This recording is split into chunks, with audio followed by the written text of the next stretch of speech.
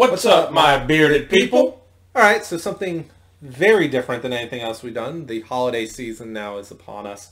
This is actually one of my wife's, and actually probably is my wife's favorite Christmas song, basically.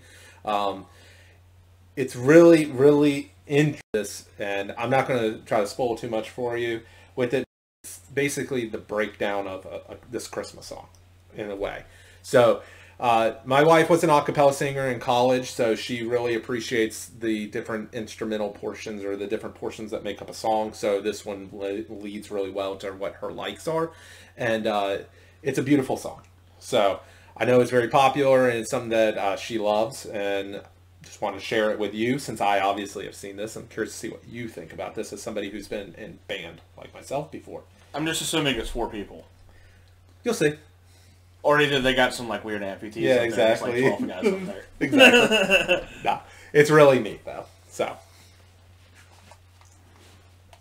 and we're going to watch this one the entire way through because there's not a place to pause.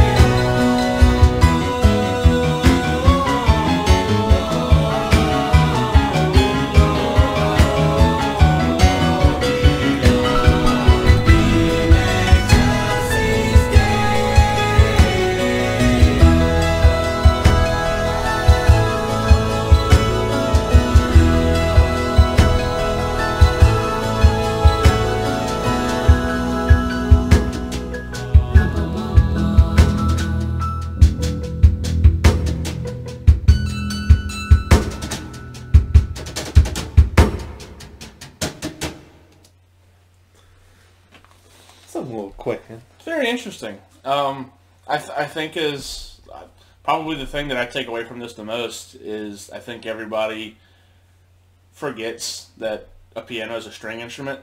Yeah. You just think it's something you press a button and it makes a sound. Yes. You don't think about it hammering down onto the string. Yeah.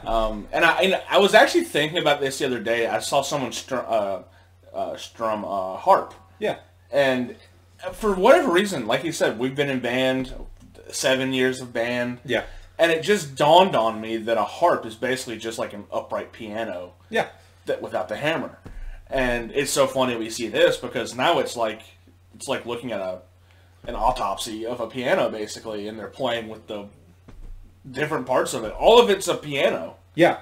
I think that it's amazing just how all it took to make this song possible. Everything from breaking the violin bow down to plucking the chord, the what's the word I'm looking for? The strings. Thank you. The strings on the piano.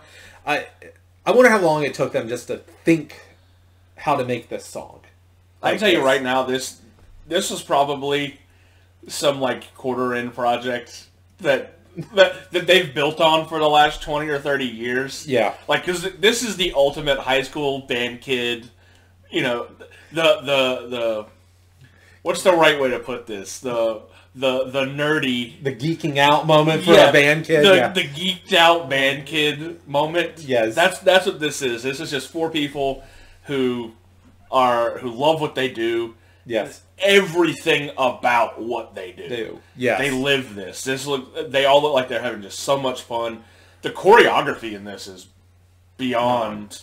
3.5 minutes does not give it justice. I could listen to it for so much longer. I wish it was a longer song. Well, even listening to it, I mean, and I don't mean this in any negative way, the sounds aren't special because it's piano. Yeah. The special part is how they've created the sounds. Yeah. You need the video to understand how amazing this is, because otherwise it just sounds like maybe a couple pianos. Yeah, exactly.